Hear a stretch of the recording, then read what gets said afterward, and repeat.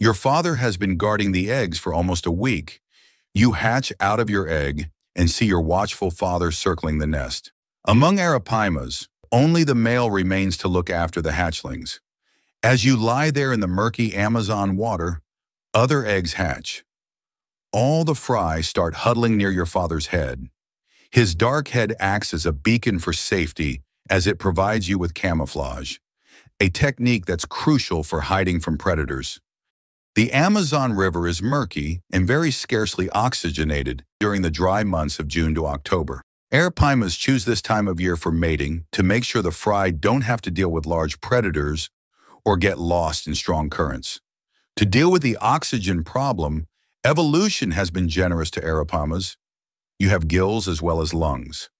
Well, the lungs are technically modified swim bladders, but they work just fine. The only problem is you have to resurface every 10 minutes. Your father does that, and every fry follows. He guides you toward prey-dense zones like backwaters and lagoons. These areas support high densities of zooplankton and insects. You can safely hunt here while your father stays alert for potential dangers. You can't swim well yet, and you have to resurface frequently. Herons, egrets, and other birds like kingfishers occupy these shallow waters, waiting to grab Arapaima fry. So you need to quickly breathe and retreat.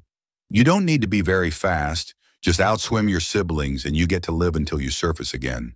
Even though the water is shallow, it's not completely devoid of dangers. Arapaimas share their habitat with caimans, snakes, and big catfish. Adults rarely have to worry about these thanks to their armor-like bodies. Arapaima scales are among the toughest in the fish world, so piranhas and caimans go after fry that get left behind. As long as you stick close to your father, nothing can harm you. Adult males drive off predators by slamming into them with sudden, quick thrusts of their tails. Their scales are flexible and can absorb the energy of the slams without breaking under pressure. Your father aggressively headbutts and tail slaps any catfish that comes in close proximity.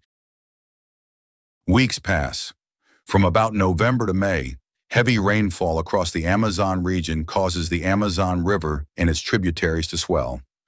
As rivers rise, they overflow their banks, flooding into forests and lakes. The flood pulse renews the ecosystem, bringing oxygen-rich fresh water and opens new areas for spawning and feeding. You have been feeding on crustaceans and small plankton all this while and have grown quite big, about 10 centimeters. Most of your siblings have already left. Being about 8 weeks old now, you decide it's time too. You patrol shallow, food-rich areas like flooded forest edges, lagoons, and slow-moving streams. Arapaimas are suction feeders. You open your mouth rapidly, creating a vacuum that sucks in prey along with the surrounding water. It's fast, precise, and ideal for catching moving targets. The rainy season floods forests and brings huge amounts of insect life. You take advantage by foraging among leaves, roots, and submerged plants. As you grow, you feed on small fish and frogs. You grow at an alarming rate, reaching over 3 feet within your first year. You don't need to be afraid of predators now. Predators ignore prey over 3 feet because they are too fast to catch and too strong to handle. Your armor-like scales also make biting difficult. By the time you are 1 year old, you have already become the apex predator of your ecosystem. Sometimes you lurk near the edges of the river, waiting to strike animals that get too close. You lunge at unsuspecting chickens or ducks, crushing them with your suction force and muscular tongue. Apart from those, eels, catfish fry, and arowanas form a major part of your diet. Some more years pass by. You have reached full maturity now. It's time to find a mate. The dry season is starting. You build a nest and circle around it, waiting eagerly for a female to pass by. You lunge out of the water and gulp air loudly, hoping that will grab attention.